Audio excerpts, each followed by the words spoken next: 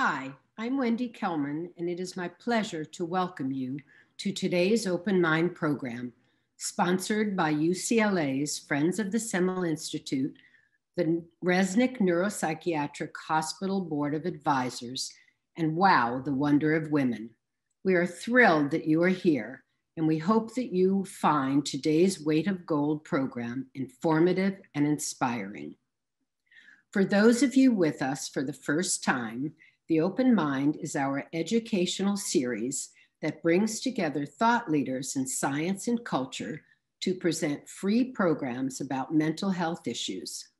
In addition to supporting the Open Mind, the Friends of Semel awards yearly research grants to early career neuroscientists and has just launched the Open Mind Film Festival for high school students in Los Angeles County. You can learn more about all of these programs on our website, friendsofthesemelinstitute.org. We are honored to have with us today Brett Rapkin, the producer, writer, and director of Weight of Gold, the HBO Sports critically acclaimed new documentary film, created in partnership with Michael Phelps that explores the mental health challenges facing Olympic athletes. He is also the Emmy Award-winning filmmaker of Welcome to Dodgertown and the founder and president of Podium Pictures, a production company focused on impact sports films that can inspire change. We are also excited to welcome Sasha Cohen, one of the most accomplished figure skaters of our time. Sasha won the silver medal at the 2006 Olympic Winter Games in Torino, Italy, and that same year she won the US Championship.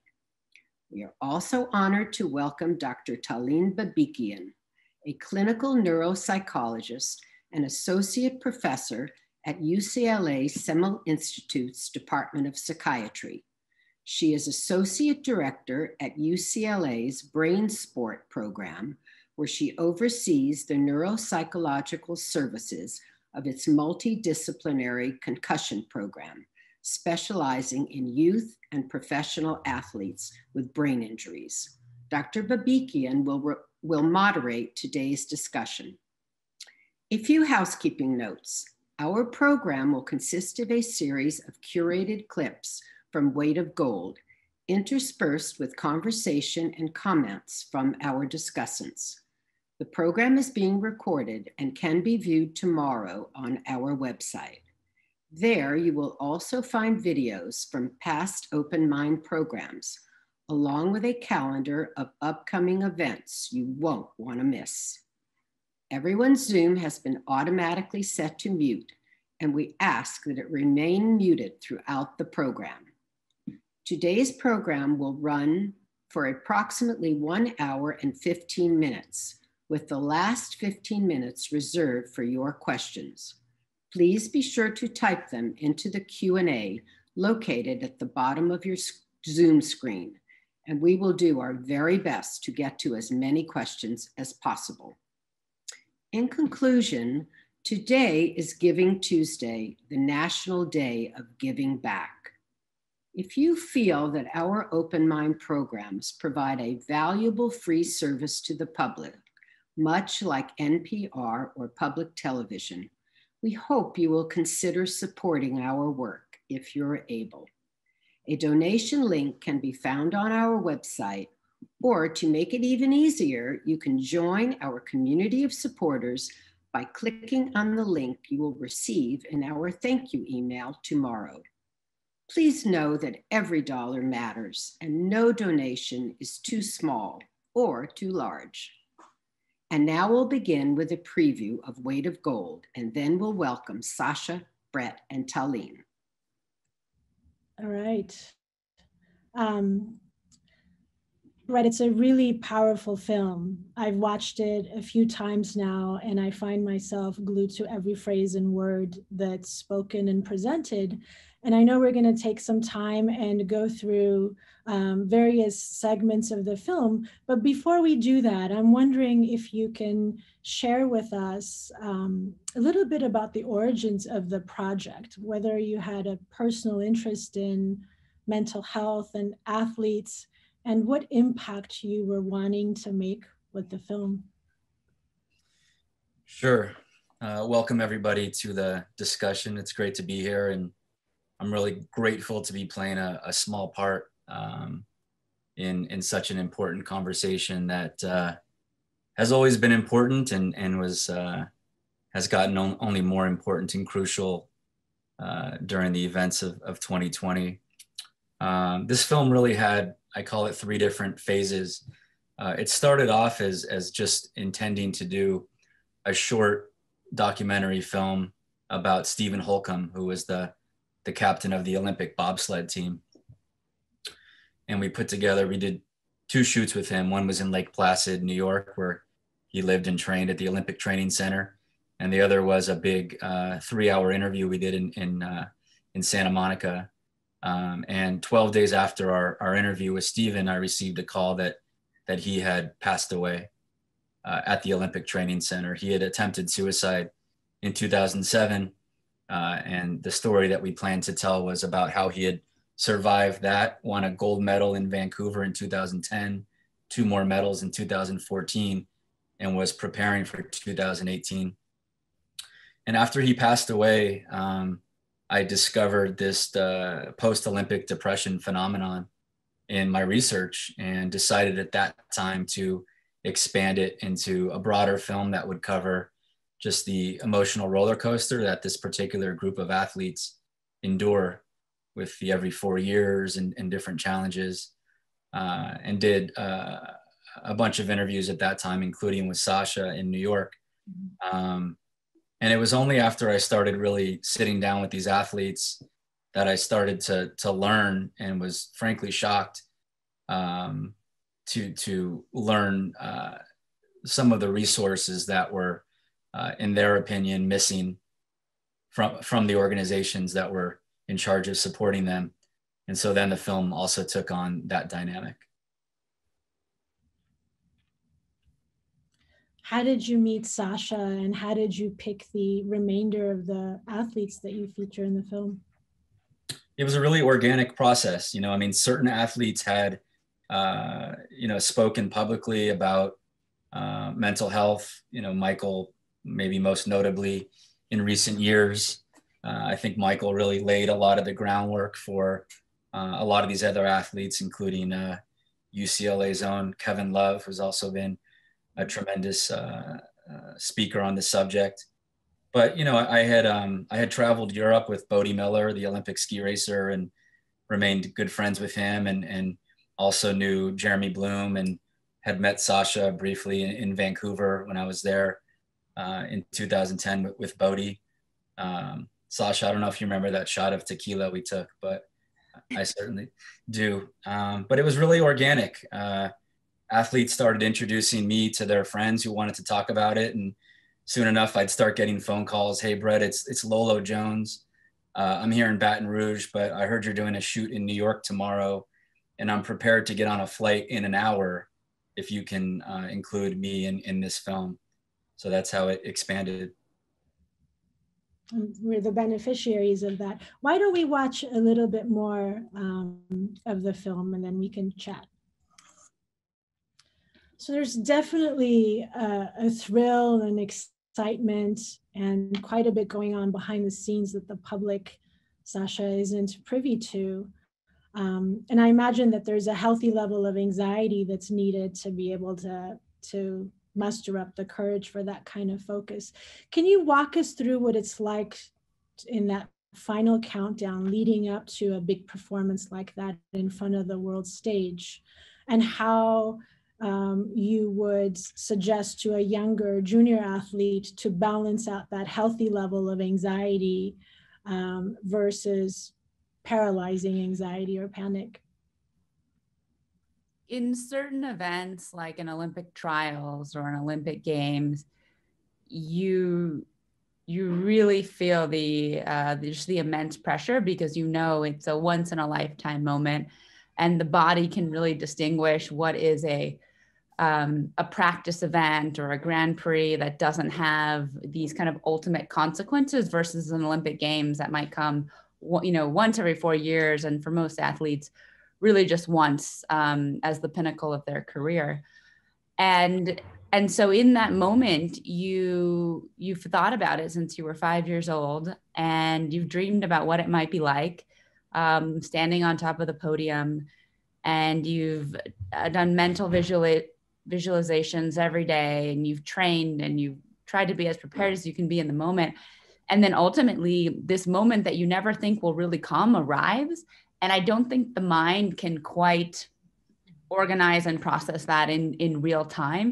And so I think as an athlete, you try to trust your training, both physical and mental, and you try as best you can to stay in the present moment, because it's so easy to get overwhelmed with the hundreds of millions of people that are watching live around the world, and the expectations, and the minor slip of a blade that could change everything. And so I think it's very hard to not feel that intensity of pressure in those moments. And my advice, I guess, to a young athlete coming up would be that you have trained for this, mentally and physically, and it's an opportunity of a lifetime. And when you look back over your life, it's not necessarily, the medals that you win that will define your athletic career, but what you've learned emotionally and physically, and the relationships that you've cultivated as an athlete. And to, as much as you can, take it with a grain of salt, because it's the most tremendous opportunity to compete on this Olympic stage, representing your country. And, if you can, enjoy it, because it goes by so quickly, and you're certainly not guaranteed, a second shot or second experience at an Olympic Games. Is there room for mentorship? So I imagine that in team sports, any kind of disappointment or challenge, maybe the burdens of that may be shared by teammates, but in solo sports, you don't have that. So I'm wondering, looking back, would it be helpful to have not just a coach or a trainer, but someone, a role model that can help a younger rising athlete be able to deal with the emotional challenges of performance and what to expect on a big stage like that? Certainly. And I think it is very different for a solo athlete versus someone that competes in a team sport. There isn't that camaraderie and solidarity with teammates. It's your coach walks you up to, that the barriers, the entry from when you step onto the ice, and then it's on your shoulders. And I think that's really tough as a young kid or a teenager, to be alone with the weight of the expectations, both internal and external, alongside, that voice in your head that said, this is it, this is the moment. And to be able to talk to athletes that are 5 years ahead, 20 years ahead, and I think get that perspective. I think athletes would enjoy their Olympics experience a little bit more. And I think, obviously my experience doesn't apply uniformly to all athletes.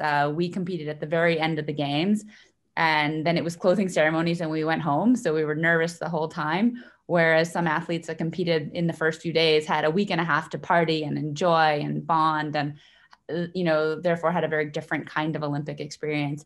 But I think when I look back, I really take away just how special it was to be competing on such an elite stage with other athletes that had, a similar set of circumstances, the sacrifice, the focus, the goals, and how special it was. Because I think when you're in it, all you see is like the weight of expectation and what you need to deliver at that games.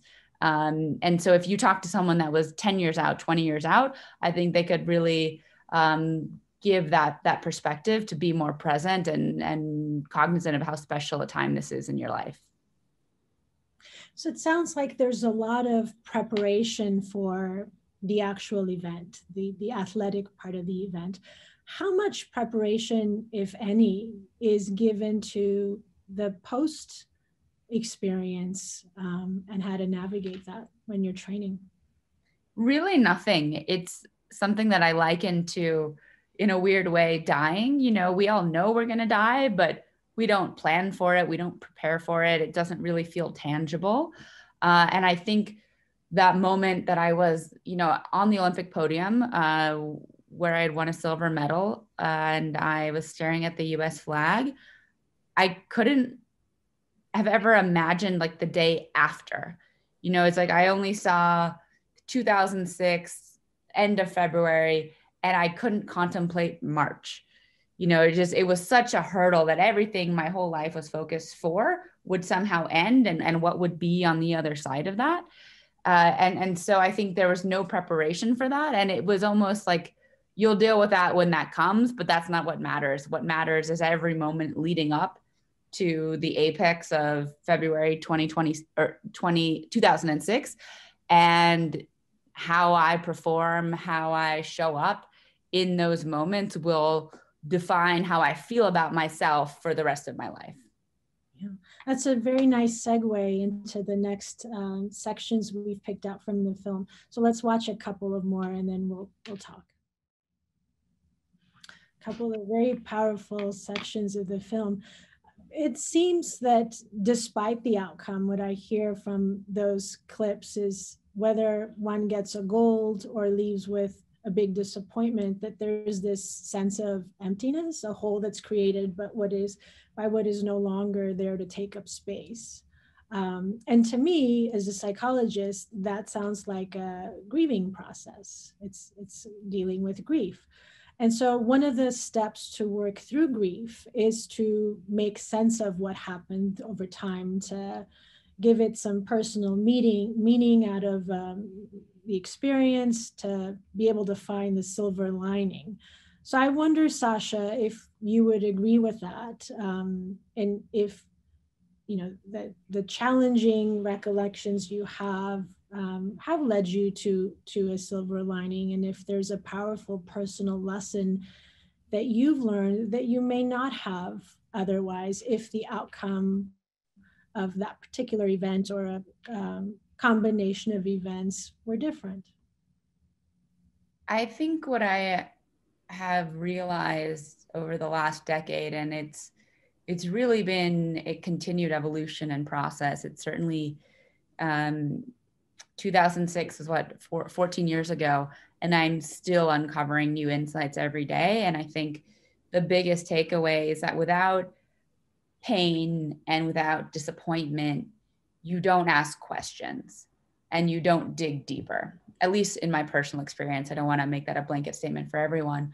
And, you know, in the moments of my life where I've been disappointed and it hasn't gone the way that I wanted it to, I really ask questions, not only in the moment of what am I doing wrong with training and what are the expectations, and like, how do I deal with all these emotions that are coming up because I have not done what I had hoped to do. But 10 years later, you know, thinking about, because I had this struggle and this pain,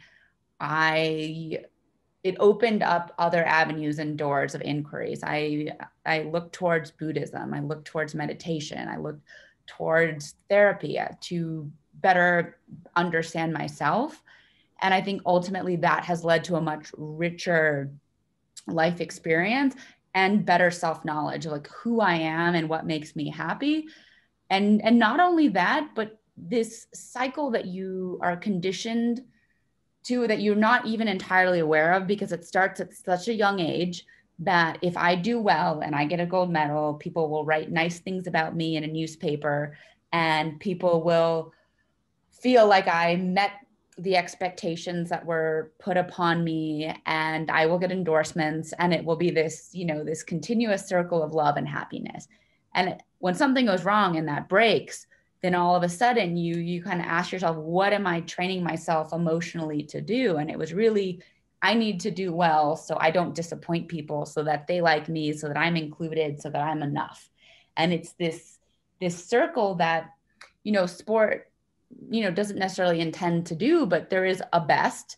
There is one moment to be the best, and you're judged globally. And it's very, even in a subjective sport, it's objective. It's not like life where it goes on over time.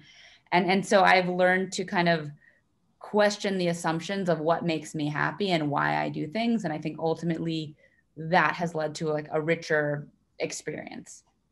Now we're creatures of habit. And so when we take away something that was such a large source of emotional supply, whether that supply is good or bad, that vacuum has to be filled with something else. So in a sense, a lot of our behaviors are driven by that need to emotionally nurture and nourish ourselves. And some habits are applaudable. So if someone wakes up in the morning and they have to run 5 miles before they get their day going, we applaud that and we think that's healthy. Whereas someone else may wake up every morning and have to smoke a cigarette, and that we call an addiction. But they both ultimately attend to some emotional need on some very core biological level. And I know I'm simplifying the picture a little bit, but if we remove that source of emotional input, that need needs to be replaced by something else. And that's what I hear in the clips that we just talked about. And at this very elite level, everything is exaggerated, right? So that the emotional supply is very, very unidimensionally focused and very intense. And so when that goes away, the hole that's left is quite gaping too.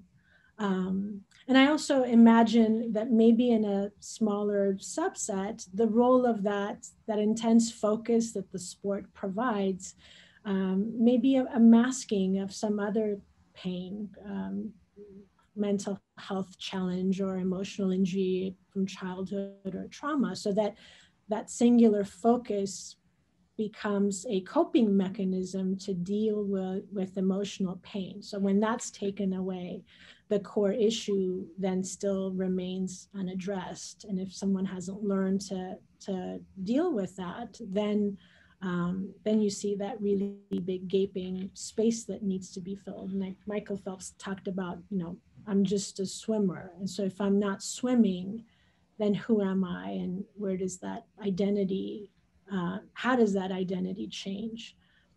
So what would you suggest to gifted athletes who are on track to be elites to help them diversify that emotional input, if that's even possible, so that they have more of a robust safety net, so that they can transition out of that singular focus and be able to live comfortably and feel fulfilled? I find in my experience, the team athletes and the college athletes are best equipped, I think, to transition in the most healthy way. And I think it's because they're either older and they're having a college experience and competing later in life and have had maybe more formative experiences at a younger age that are not kind of solely in this pressure cooker.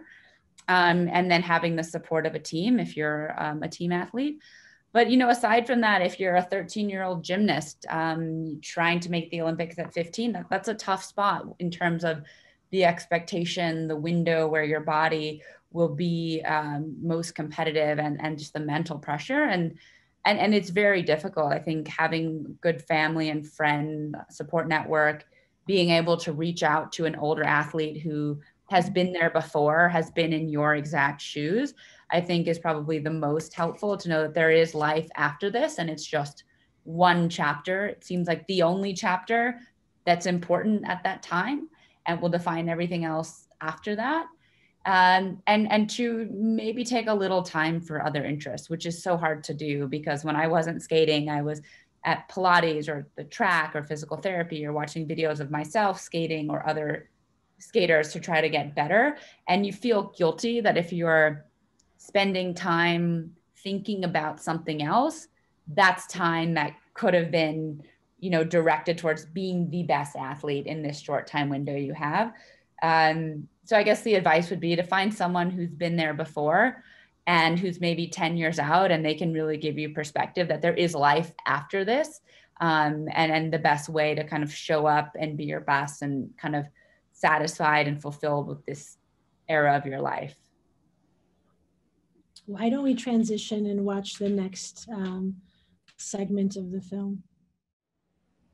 You know, suicide is such a sensitive topic and timely topic. It's the second leading cause of death in youth, followed just after accidental injuries. And I think it's one of the most socially contagious behaviors. And the role of the media and how a suicide is sensationalized really fuels that contagious aspect of the behavior. How common is this level of despondency, Sasha, at the high level of training that you're familiar with? I think what's so, I guess, difficult about this situation is that it's hidden from view. People that are having these thoughts, these emotions within the athletic arena are not sharing them. You know, I think for a long time, and even to some extent today, mental health has been stigmatized, but especially as an elite athlete, you can't even admit normal fears and insecurities to yourself because you know that it will undermine your own performance. And so despite feeling terrified and wanting to cry and unprepared because you're injured, you fake it till you make it. And you say that you're ready, you're prepared, you're strong, you're not going to show any weakness to anyone, because admitting that would take away some of your confidence. It would be admitting that it's real. In my experience, any anxiety, nerves, depression, fear has always been squashed down and silenced as much as possible. And so I think that makes it very, very tough for people that are suicidal and athletes that are suffering to the extent that Speedy did. And it takes a tremendous amount of bravery and courage to open up to. And I think we need channels. We need people actively reaching out to athletes so they don't have to be the first one to initiate that and feel vulnerable in that, but to say that this is okay, we're checking in, how are you doing, we're here. And I think that would be incredibly helpful, because in my experience, when I was competing, people didn't talk about this. People hid any insecurities that they had because they felt that it would undermine their performance and confidence as an athlete. You know, that section where Jeremy talks about feeling guilty and wanting to have an opportunity to go back, I think really highlights the importance of knowing how to respond when someone approaches us with thoughts of self-harm or suicide. And I think it's important to remember that most of the time when they come to us like that, they're looking for a sense of hope or to feel a sense of connection or belonging. That's essentially what they're needing. And the reminder at that time about things that they're looking forward to or they're excited about will all be helpful. The other thing to remember is that talking about suicide doesn't cause suicide. So there's some concern that if we ask someone if they're suicidal or check back with them to see if they're okay, that just the mere act of bringing that topic up may be encouraging them to take an action. And that's not supported by how suicidal behaviors work. But at the end of the day, I think it's really critical to remember that if someone does reach out to you with a suicidal thought or that level of despondency, that one shouldn't feel like they're alone and have to shoulder that burden all by themselves. To know that they can reach out to professional hotlines, to professionals in the community, to trusted other mentors or adults in the community, either by themselves or with the person who just disclosed to them. I think are really important things to remember. I wonder, Sasha, if you may have some input about what some fundamental differences may be between those elite athletes who fare well emotionally and those that do end up falling into a despair. Difference in personality or sport, or in what capacity? In any capacity. It's one of those things that is, I would have to, it's so hard to say because athletes hide so much. I think that is, in some ways, when they compete, that is their strength, that they can bottle up and push down overwhelming fear of having to do something on a world stage in a moment. And because of that, they also can bottle up and push down their suicidal thoughts or their, extreme depression. And so it's a two-edged sword. And so, Jeremy had this experience with Speedy, but I've never had a personal experience like that with another athlete. And again, I think and I hope that's changing as mental health becomes something that we talk about more, and it's okay to not be okay. And this film is making a huge difference. But 10, 15 years ago, people, especially athletes, were not talking about this. And so I can't say that I know which are the athletes that have dealt with this and that didn't. That in fact, I'm surprised how well so many athletes have hidden it, that, later out have come out and who have severely suffered. Like, who would have thought that Michael Phelps was one of those athletes? Yeah, it's a great segue to the next section. I wanted to spend a little bit of time to talk about the mental health stigma. So why don't we watch the next clip and then continue on the topic. Right, I imagine that that's part of that message relayed in that segment is what you were hoping to communicate. Is there anything about the stigma of mental health that you became aware of in the making of this film that's different from what you had expected? I think that obviously I thought I knew kind of how things worked in the Olympic world to some degree, because I had this up close and personal look at, I traveled with the US ski team, the Olympic team, for several months in Europe and had gone to numerous Olympics, along with an athlete, Bodie Miller. But I was just really wrong. I mean, the US ski team is funded at a level and has certain resources a lot of the other teams don't. I mean, Sasha made a really good point tonight, and something we don't usually think about, which is certain athletes, like if you're a gymnast, you can get a scholarship and go to UCLA and have somewhat of a normal college experience, including your education and social life.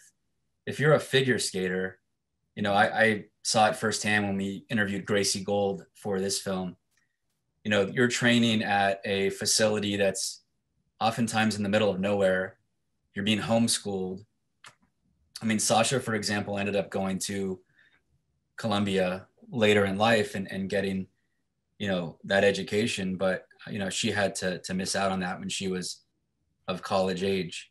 But again, I mean, just realize, I think that I see these Olympians as a representation of all of us in a way. We live in such a competitive, take no bars or whatever the expression is, culture that's so focused on winning and results. And I think through the eyes of these Olympians, we all have the opportunity to take a fresh look at what we get up for in the morning and how we define our own successes. Were there any challenges to accessing athletes or getting certain messages across? For example, if there are sensitive topics about suicidality or anything else like that, that you found were hurdles in making the film? Yeah, absolutely. I mean, we were working with numerous families who had lost their children to death. I mean, for the Holcomb family, it was a fresh tragedy. For the Peterson family, it was something that was, years ago, but is still, of course, an extremely sensitive subject. And And even, you know, certain athletes in the film, I think were hesitant to talk about this stuff.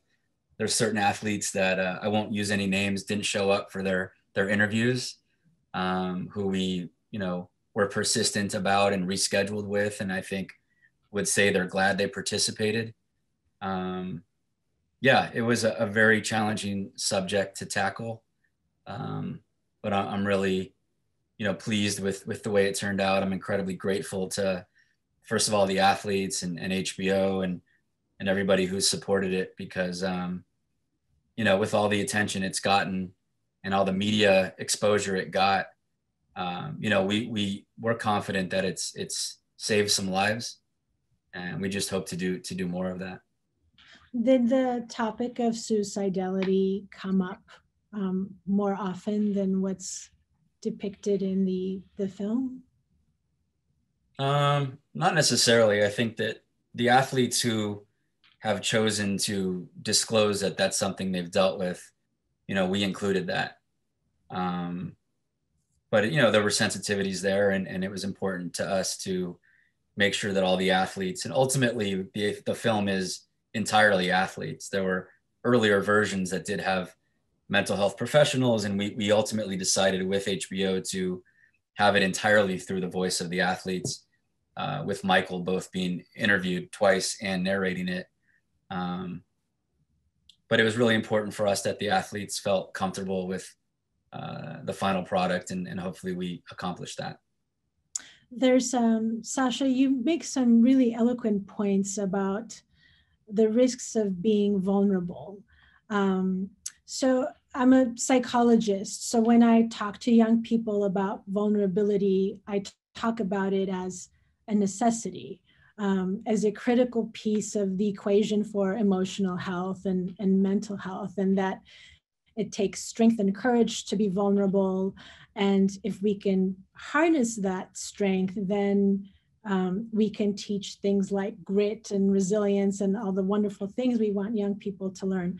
But as I hear you talk, it sounds like this kind of thinking is strictly at odds with what you described. You know, you talk about it's like war, that there's it's about strategy in the game, and that the last thing you may want to do is show the world your weaknesses. So I'm wondering how and if there's room in creating some space for vulnerability to be able to be both vulnerable and strong and impervious, like you suggested, and to what would need to change for that to be possible. So interesting. You know, I don't have all the answers, and a few things are coming to mind. One, it's very hard to be vulnerable as a public figure, but there are certain athletes that I think have done a tremendous job at that, like Andre Agassi. And I find that it's essential to be vulnerable as a private person. And I think I've struggled with that, you know, not so much now, but coming off the Olympic Games when I was more recognized, and feeling if I was, you know, out in public, or I turned 21, I couldn't, like, you know, have too much fun, that I was being watched and I wasn't just a person. People are like, oh, that's that ice skater. And if she does something just a normal, you know, college student would do, like, we're going to talk about it, and it's gossip and it's weird. And so you felt as a public figure, you needed to be on your guard, and that you're being watched and you're accountable, and everyone is like trying to pry inside, and you just need a fortress. But then, you know, over the last 14 years, I've really done a tremendous amount of personal work, and just the need to be vulnerable and to express that, and to have a community that I can share that with and feel safe. But that's been tremendously hard to do. And I think for me, it's just become easier as I've moved further and further away from the spotlight, and kind of matured, and just realized, you know, how important that is. And I think people like Brene Brown, and this importance of being vulnerable, and even, you know, certain celebrity culture today, like Chrissy Teigen, who shared, you know, the loss of her child, that we need public figures that are vulnerable. And I think in terms of the athletic world, I think Andre Agassi was like a huge kind of role model. And, now Michael Phelps as well, but I think it's rare to find an athlete able to do that while they are still competing. Brett, has there been any response from the Olympics or any of the professional sports training organizations to the film and the messaging in the film? Yeah, so the film, in certain ways is not always complimentary to the U.S. Olympic and Paralympic Committee. And I felt that my job was to channel some of the frustrations of the athletes who, as I mentioned before, I was frankly surprised that A, had these frustrations, and B, were willing to talk about them. But that's how change happens. And, the Olympic structure is, it's a complicated one. There's numerous levels to it. There's the International Olympic Committee, there's the U.S.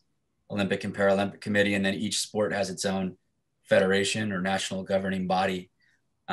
So nothing's going to happen overnight. But when it comes to mental health, first of all, we included some messaging at the end of the film where not only for some resources, weightofgoldresources.com that we worked with HBO to create, but also where Olympians could go for specific resources. Now, in terms of those resources, the athletes would know better than I, but I know that in the film just came out July 29th, and already there's been a couple $1 million that was raised and has been dedicated to better mental health services for the American Olympic athletes.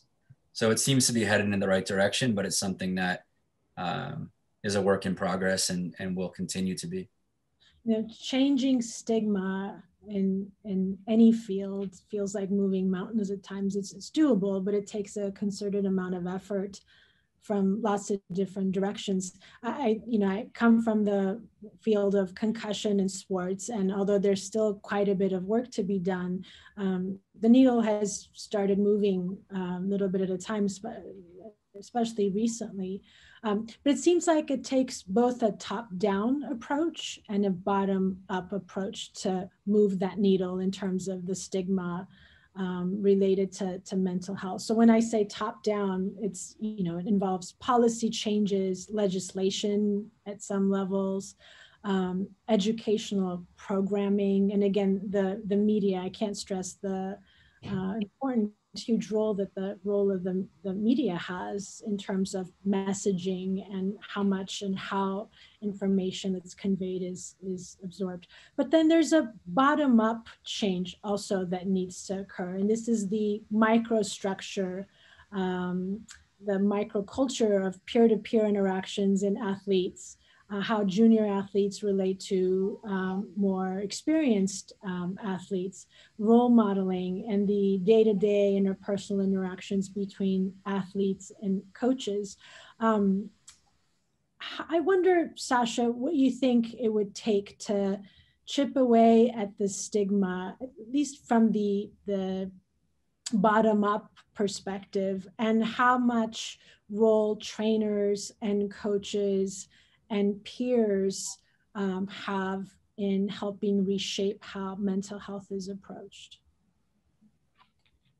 I think it needs to come from the top, from the organization, and not only from the organization, but I think role models, elite athletes that are also competing. And I think that's a tough burden to put on those athletes. But even if it's someone like Michael Phelps, and if someone can decide to kind of look under the rug and deal with those demons while they're competing and prove that they're coming out stronger, that they're resolving something, and therefore they're less haunted by this fear of failure, this fear of expectation, this overwhelming anxiety, and actually show that that ties into them being a more confident, stronger athlete. Sadly, like it has to come back to performance in that way. I don't think any athlete that has dedicated their life to something is willing to look under the hood if they feel like they're not sure what's going to happen because of that. They're like, okay, later I'll get to psychotherapy and I'll deal with this later. We, as a society, we love to procrastinate and deal with the hard things later. So I think what we need to see, our role models, our athletes, dealing with these issues in real time and showing that because of that, they're coming back stronger. And so I think that's the example that younger athletes need today.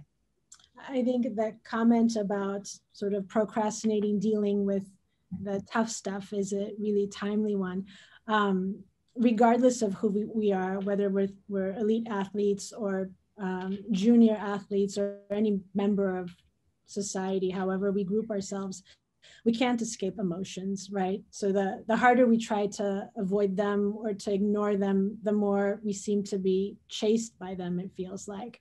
And we also can't selectively numb them. And we do this as a culture really, really well, right? With social media or with substance use or a number of things that we do to numb things. But if we choose to numb and ignore emotions, we can't only do that with the bad emotions, the ones we don't want.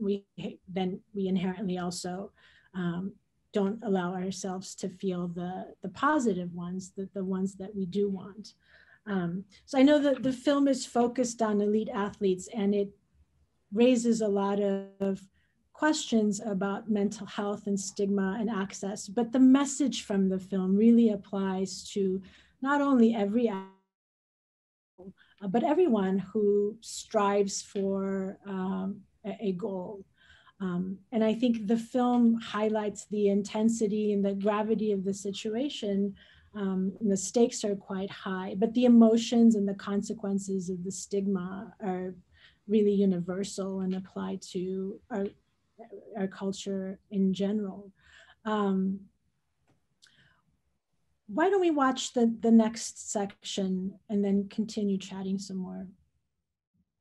There's some really important messaging there. Are there resources that either of you are aware of for athletes of all levels to help them with the emotional consequences and stresses of performance and competing?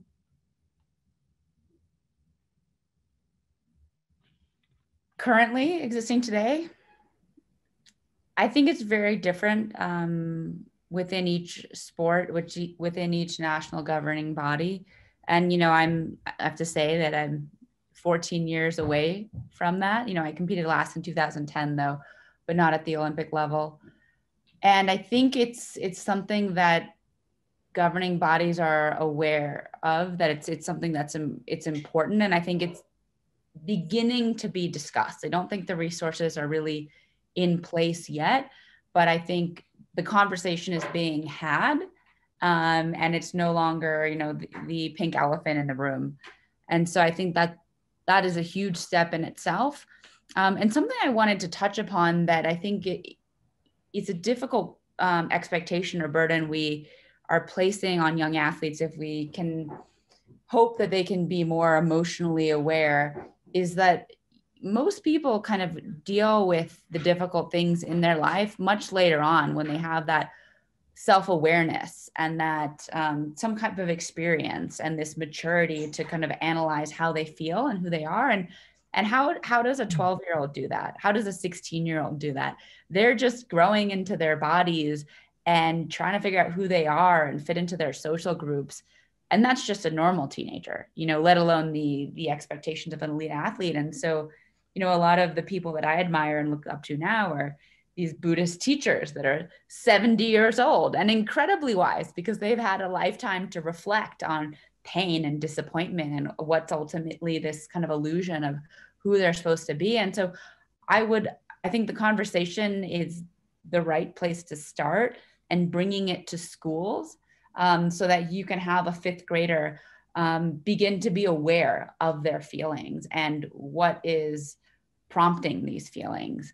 And I think until we start to become aware of our own emotions and what what prompts certain feelings within us, you know, it takes years to kind of find that path on your own. Brett, is this addressing the mental health stigma a passion of yours? And is this something that you'd like to explore in your next film? Yeah, absolutely. You know, the effect this film has had so far, and, you know, it's going to be on HBO for the next 10 years.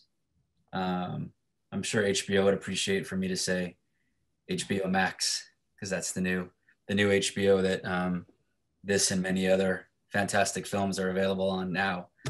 Check with your local cable provider. No, I would love to do more of this kind of work.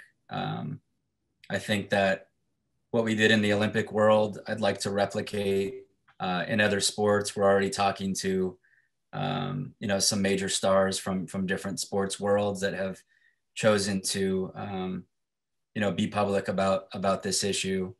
We're actually fundraising now. If you go to, we started a nonprofit so that we could do these kinds of projects without having to get, you know, funding and permission from corporate networks per se, at least for in the early stages. So if anybody's interested, podiumsociety.org is the website.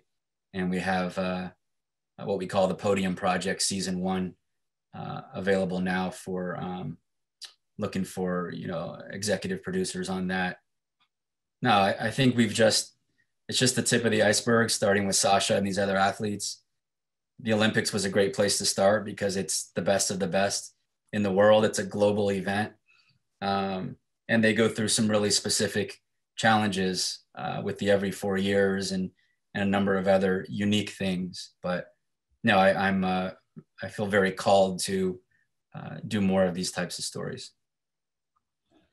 There's a question from the audience, maybe both of you can address, about the financial insecurity post-Olympics that may be very different compared to other professional players and athletes. Can you speak a little bit about how that plays into the anxiety, insecurity, and the stresses post-performance?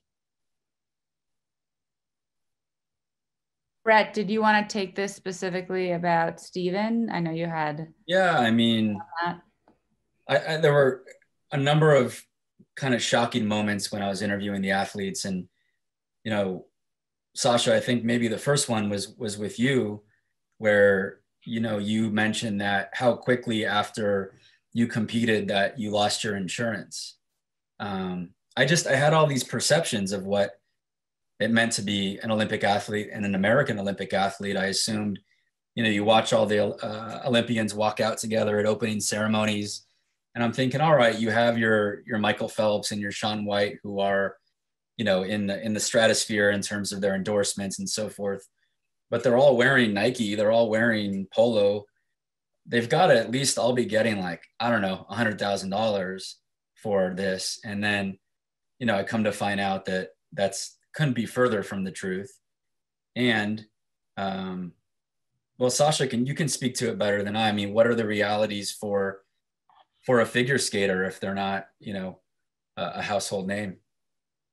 It really runs the gamut in sport, and there are the athletes like Michael Phelps and Shaun White who have $1 million endorsements, and then there are the athletes that are working full time to pay for their sport because they have minimal funding from their national governing bodies and minimal support from the Olympic Committee. And they'll go to the Olympics, maybe they'll get 7th place, they'll come home, their life won't be any different, and they'll, you know, go back to whatever job that they were working. And it's really a lifetime of investing in this dream and financially as well, having to pay for that. And so I think it's really difficult, especially when you're layering on these mental health, you know, issues that every athlete deals with, at least in some capacity, that your health insurance also goes 6 months after you're retired. And a figure skater in some instances is, you know, more lucky than other athletes because we also can do shows and kind of perform, and we're entertainers as well as just athletes. And so we have this vehicle to continue to earn a living, at least in some capacity, and pay the bills. But paying for your coach, paying for your costumes, your boots, and just, I think one of the biggest costs was physical therapy and doctors. And, you think you're going to have great all-encompassing insurance, but you don't. And your physical therapy allotment runs out. And when you go every day and you have ionophoresis and expensive treatments daily, it really racks up. So everything that you're usually earning in prize money and small endorsements is plugging right back into the sport. If you're one of the lucky ones and doesn't have to work an additional job to make ends meet for your sport. Is there anything else, Brett, that you discovered or came upon as you were making the film that surprised you? No, I mean, just again, the candor of the athletes, being willing to talk about the things they did, just means so much to me. And I think probably everybody who's seen the film, I really do think it's a incredibly stigma busting piece of media. I really believe that. And the way that the media has embraced it, from everybody from the New York Times to Anderson Cooper to Rolling Stone magazine, it crossed over the threshold of sports and even entertainment. And, with everything that everybody's dealing with right now because of this pandemic, I sure hope it helps people. And I sure hope that people can see themselves in these Olympians. And I hope that as a society, we start to make ourselves more vulnerable and to make it much easier to be able to get quality mental health. I think telehealth can play a huge role in that. Right now it needs to. But, I envision a world where everybody feels comfortable talking about the issues that are bothering them, as mild or severe as they may be, both with family and friends and with professionals who can help them address it.